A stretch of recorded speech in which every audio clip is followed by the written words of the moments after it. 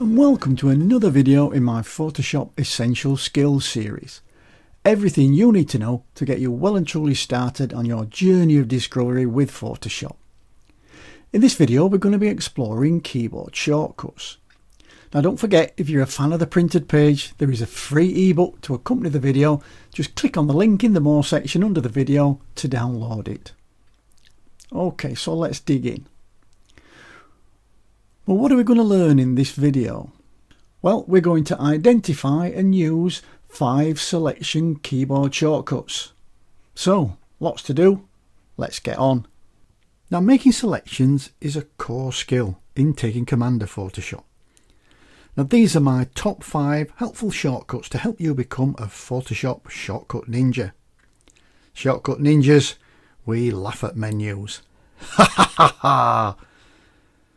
Maybe them acting lessons would have been a good investment. Anyway, let's get on. Number 1, deselect selection. Now, quite often we've made a selection and we've done something with it. We've cut the sky out, whatever. But now we're finished with it and we want to get rid of it. So now anything further that we do will only happen in the selection, and that's not good. So to deselect the selection, there's a really cute keyboard shortcut, and that's Control and D. And there it was, gone. Number 2, inversing the selection. Now sometimes it's easier to select the part you don't want rather than the part you do want. Now let's say, for instance, in this case it's easier for me to select the sky because it's fairly evenly toned with got a few fluffy bits in it, but it's easier to select than it is the ground. So what I've done is I've selected that first, and so now the sky is selected, the building is not selected. Now I want to inverse that selection. I want to make the building selected and the sky not selected. So I can do that with a cute little shortcut, Control, Shift and I. And now the selection is inversed. Now the sky is not selected and the ground and the building is selected. Is that not easier than going up and using those menu things? Number 3, hide those selection lines. Now if we look at this selection, sometimes it can really get in your way. You need to look at something else in the image, and these marching ants can be really annoying. Now what you can do is just hide those selection lines so you can have a good look and evaluate your image. And you do that with the keyboard shortcut of Control and H. Now that selection is still live, we just can't see it. So what you've got to remember is that when you're finished doing your evaluation and having a good look, then you press Control and H again to bring back the selection, and then go on from there, either delete the selection or refine it further. Number 4, load mask as a selection.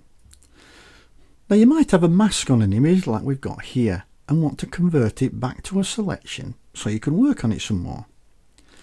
Now to do that, there's a very nifty little keyboard shortcut. We hold the Control key down and we click on the mask, and not on the image. We click on the mask icon here. If we click on that, you'll see that you get a little square with a hand, and once we've clicked on it, the actual selection reappears so we can work on it some more. Now what this does, it selects all the white parts of the mask and deselects all the black parts of the mask, and anything that's in between, any greys, are partially selected. Number 5, refine edge. Now once we have a selection, it's actually got an edge like a scalpel cut. It's very severe, very sharp.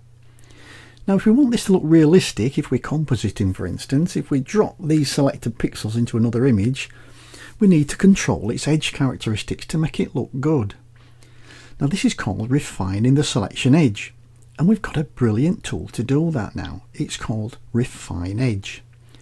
Now the keyboard shortcut for this is Control, Alt and R for Refine Edge. And this brings up one awesome dialog box where you can be the master of your own selection's destiny. Ooh, that sounds a bit deep. Well, we are ninjas. Well, that's the end of our chat about selection shortcuts ninjas. Join me in the next episode for more shortcuts to bring you inner peace and tranquility. Okay, a quick recap on what we've done in this video. We've identified and used 5 selection keyboard shortcuts to speed up your workflow. Well, that's it for this video. I do hope you liked it. If you did, please give me a thumbs up or leave me a comment under the video. Or share it with a friend or two. Don't forget to check out the More area under the video for the link to any download files or free ebooks. And please click the subscribe button so when I upload a new video, you are the first to know. I'll see you in the next video. Bye for now.